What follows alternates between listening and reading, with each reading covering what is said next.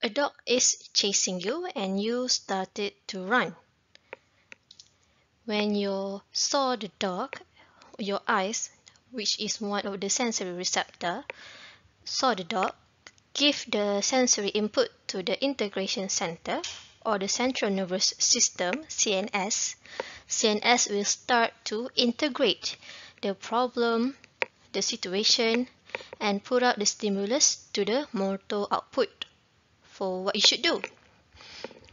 So this is what it is called as coordination, where the sensory and the effector coordinate with each other to do something. In coordination involve three neurons. The first one is the sensory neuron. Sensory neuron sense any stimulus from the outside environment and send the impulse to the second neuron, that is the interneuron in the integration center. Then in the integration center where the processes of integration will happen, and then the output will be sent to the motor neuron, where the motor neuron will be connected to the effector, for example a muscle cell here. So it involves three neurons. This is the structure of neuron, where you should have learned in the first chapter in semester 1.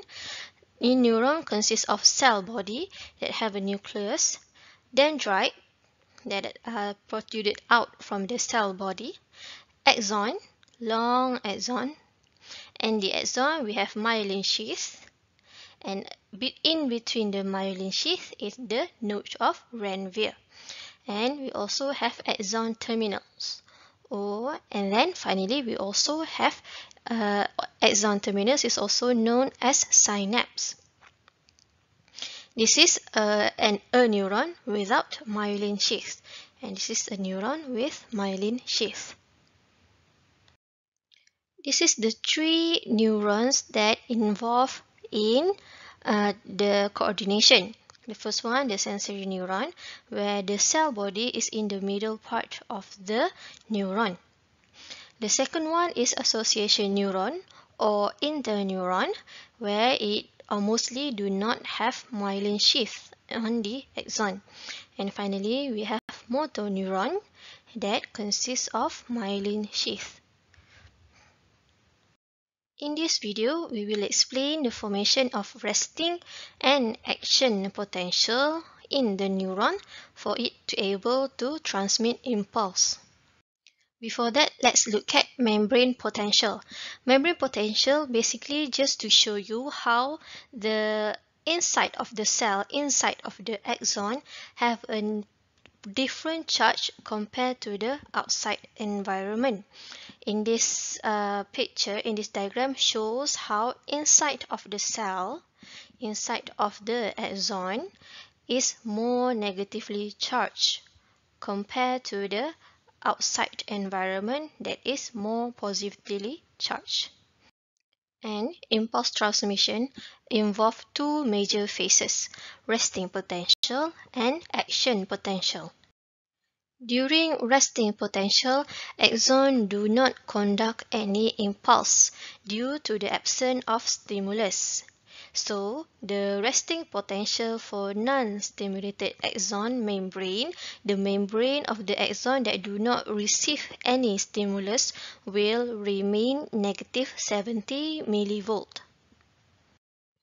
And the resting potential can be maintained by the facilitated diffusion of ion channel, sodium-potassium pump, and the inability of large organic anion to pass through the neuron membrane.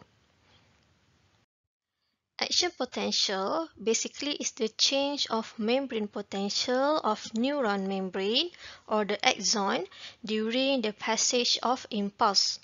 When the impulse reach the axon, the membrane potential in the axon start to change. These changes will bring along the stimulus along the axon. When neuron is stimulated, impulse is generated along the axon. the polarity of the axon is reversed.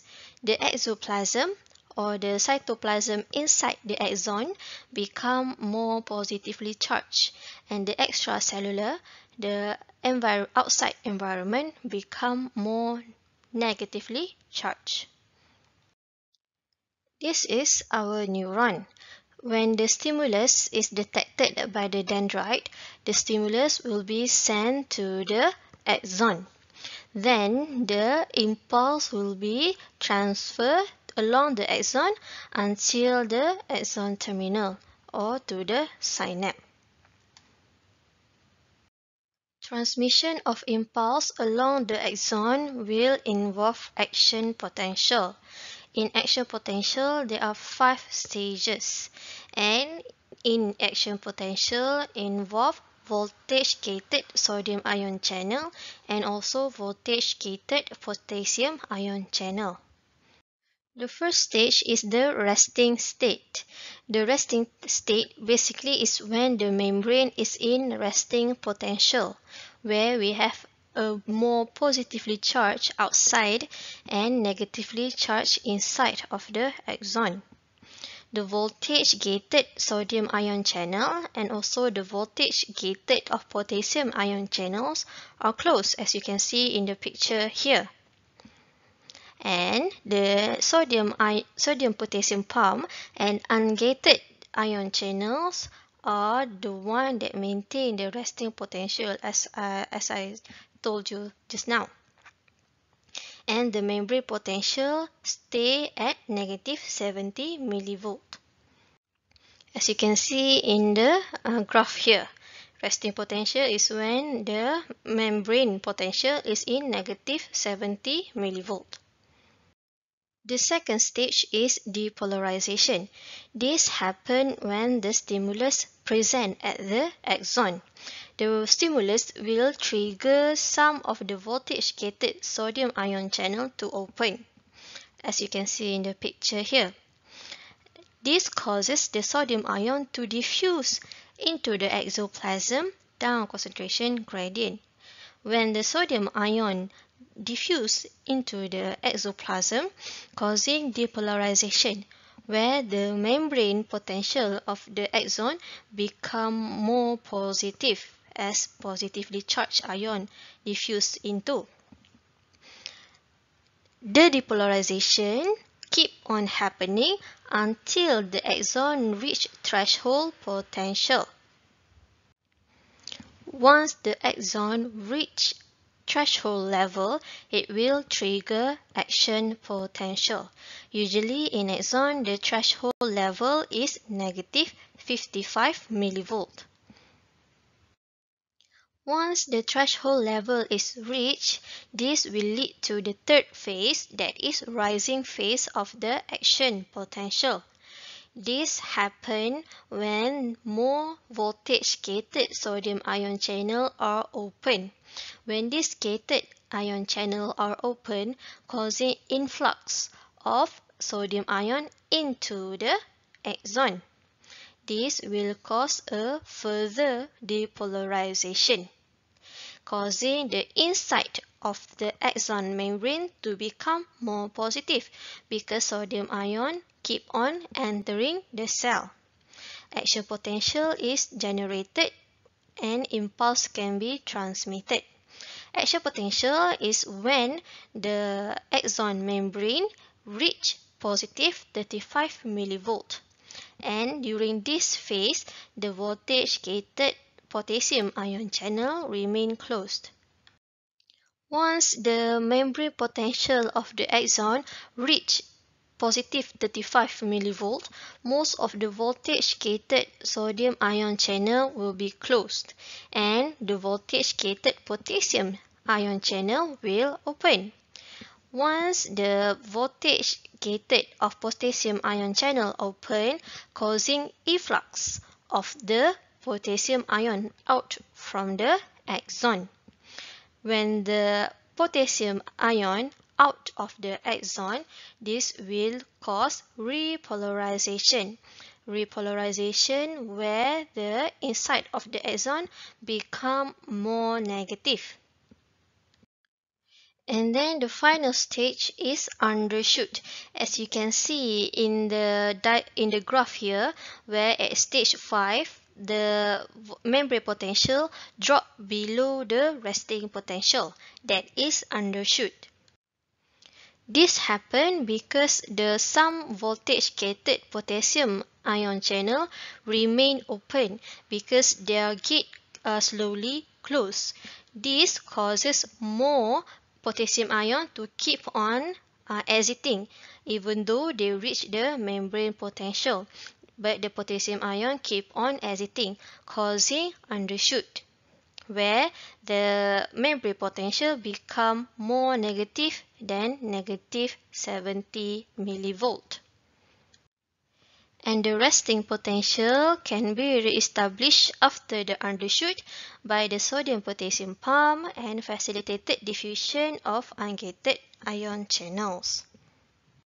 So this is the 5 stage of action potential involving voltage-gated sodium ion channel and also voltage-gated potassium ion channel. And impulse are transmitted along the axon in a wave-like character. Depolarization occur at one part of the axon will cause depolarization at the next part of the axon. After the first part, send the impulse to the second part, it will start to repolarize back. And this will keep on happening until the impulse reach the axon terminal. You can see in the picture here how the impulse is transmitted along the axon. Instead of the action potential happen all of on the axon, it will happen, the action potential will happen part by part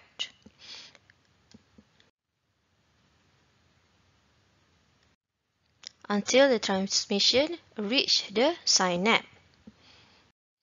And for myelinated axon that have myelin sheath, the transmission of impulse will happen much faster because the action potential will only take place at the node of Ranvier, and the impulse can be transmitted directly to the next node of Ranvier compared to the neuron or axon that do not have myelin sheath, where the action potential will happen along the neuron.